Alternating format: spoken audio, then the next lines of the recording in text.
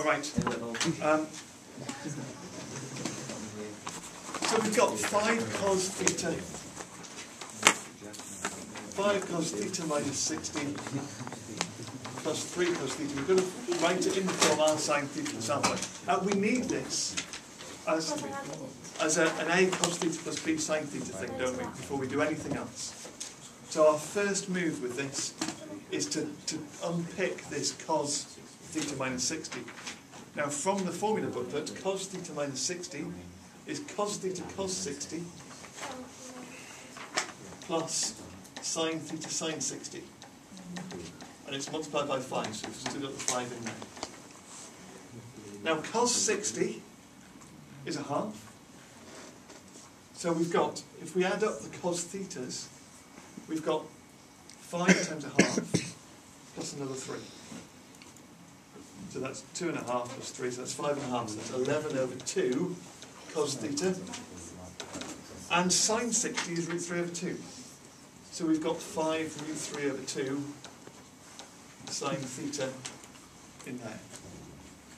And that lot is supposed to be equal to r sine theta plus alpha. And r sine theta plus alpha is r sine theta cos alpha plus r cos theta sine alpha. So remember, we now match up the bits on this. We've got cos theta there, and cos theta is over there. We've got them the wrong way around, haven't we? We've got sine theta there, and sine theta is there. So if we compare the cos thetas, we have that r sine alpha is 11 over 2, and r cos alpha is 5 root 3 over 2. We sort this out now by squaring and adding. So r squared is 11 over 2 squared plus 5 root 3 over 2 squared, which is, what's that, 44 plus another amount, 75, so that's something. Anyway, it comes out as 7. Yeah, that does, adds up to 1, I can't remember what it does. It comes out as 7, which is square root 2. Yeah, it adds up to 49, yeah, thanks. We've got the divided by 4 as well, haven't we? So we get 7 from that. The angle, if you then use 7 in this, so sine alpha is 11 over 14, and cos alpha is 5 root 3 over 14, inverse sine, inverse cos of that, so you get 51.8. It did say write in the form, so you have to finish this off by writing in the form. 7 sine theta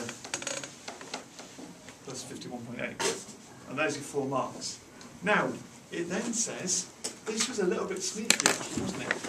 Hence, give details of the transformations needed to transform the curve to the curve y equals sine theta. Notice what we've done here. We're doing the transformation backwards. We're going from 7 sine theta plus 51.8 to sine theta. It's the wrong way around. We normally go from sine theta to our transformed curve. We're going backwards. So we've got to remember, we know what those transformations would be going in that direction.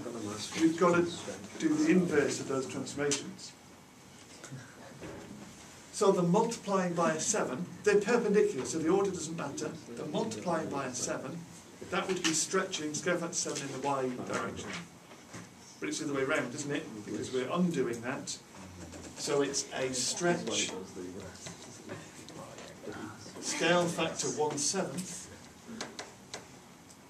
in the y direction, parallel to the y-axis. That's the first one. Well, it doesn't matter which order we do this. And the second word, so important that we get this word right.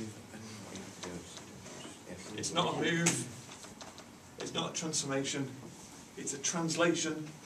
And it would now, this is the confusing one, isn't it? Because if we were going from sine theta to that, a plus 51.8 would move us 51.8 in the negative direction. We're undoing that though, aren't we?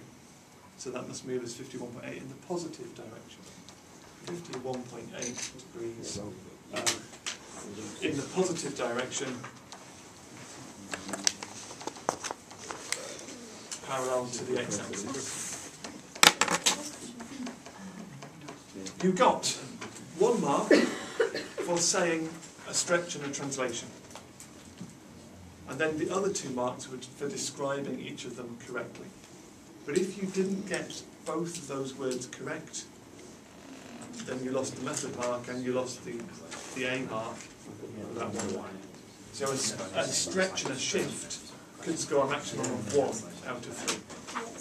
However accurately they describe it. Is it what? Can you get the marks to use the wrong numbers, like the numbers you found? It relates to if you have things clearly stated, then whatever your 7 and your 51.8 are. I'll have a look at the Jackson then. Right, the very last bit says, find the smallest positive value of beta satisfying this equation. This was pretty horrible, wasn't it? So what we're doing with this now, we've got 5 cos 1/3 beta minus 40. Let's write this out. Have we got time? Yeah. 5 cos, what is it? A third beta minus 40.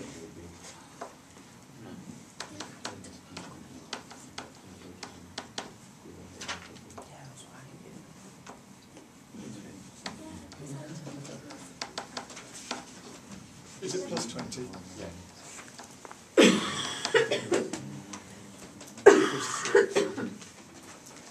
Right, the biggest job that we've got on here is to work out how this relates to what we started with in the question. It must do, because after it said part 2, Ben, after it said part 2 it said hence. So it must relate to that first bit. So that first bit was a 5 cos theta minus 60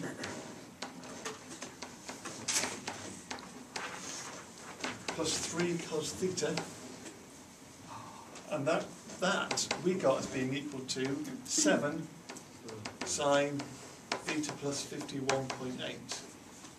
So we've got to compare the black line and the red line there, haven't we? And I think it's the second part that the key is here. Look, if theta must be equal to 1/3 beta plus 20.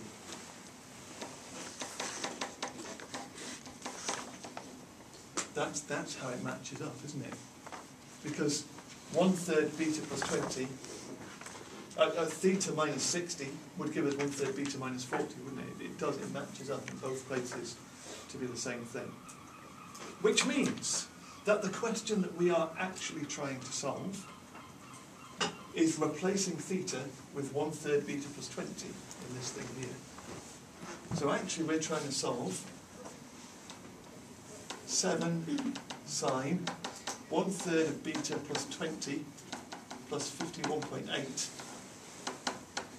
equals 3. Can you see what we've done there? We've used the fact that the thing that matches up here is theta equals 1/3 beta plus 20. So I'm replacing that in here.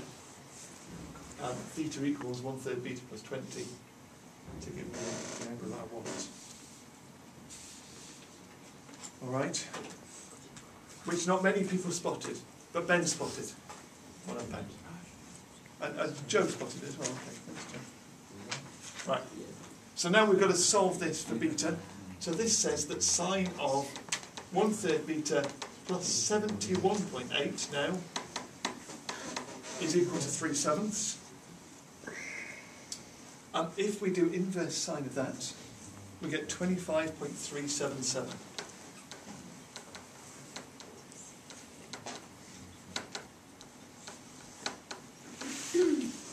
But at this moment we spot that we are looking in this question for the smallest positive value of beta. And look what would happen if we unpicked this equation here. Beta would not be positive at all, it would be negative. we take away 71.8 and get a negative amount out of that. So we actually need the next value that we would get from this in order to make sure we can end up with a positive amount. So we go to the graph or to the cast diagram. If we're doing it with the cast diagram, we've just written 25.377 there, so it'll be over here. If you're a graph person, then you're using the symmetry. You're saying there is 180, there's 25.377. So we're going to take it away from 180 to get the other value that we want. That's across there, and it gives us 154.623.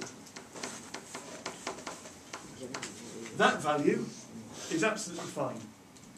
That value we can afford to subtract 71.8 from. We don't care about this minus value anymore. We're going to subtract it from that and get 82.8. And now we're going to multiply that answer by 3 to get 248.508 to there.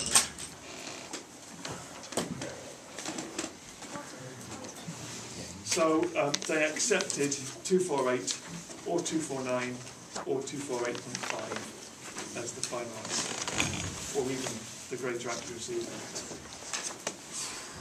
There we go. It doesn't look that bad actually when you see it like that, does it? That was a really tough question. Very few people got that. And that's called 3 maths.